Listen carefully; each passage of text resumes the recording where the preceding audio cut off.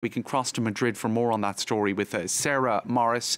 Hi, Sarah. What more can you tell us about this breaking story?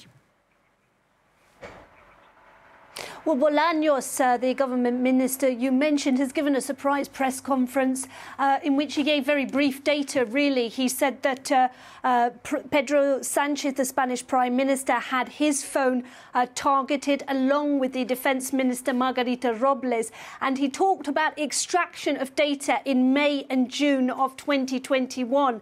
In the case of Pedro Sanchez, in one data extraction, 130 megas of data were taken. Now, he called the extraction illicit. He said it was also external targeting, and he said that the state lawyer had reported this case to the Spanish High Court, and normally we would expect them to open an investigation. Now, no more details about the motivations or who could have been behind this data extraction was given. Bolaños said he wouldn't get into to speculation, but of course there has been a lot of speculation because the timing of it would coincide with two events. One, a breakdown in diplomatic relations with Morocco over the treatment of a member of the Polisario Front here in Madrid.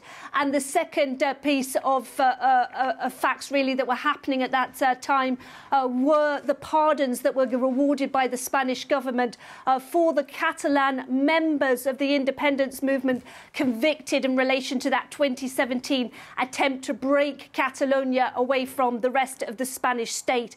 And just a few days ago, a data agency, Citizens Lab, also said that about 60 members of Catalan separatist groups, including the separatist government, had also been targeted by Pegasus software.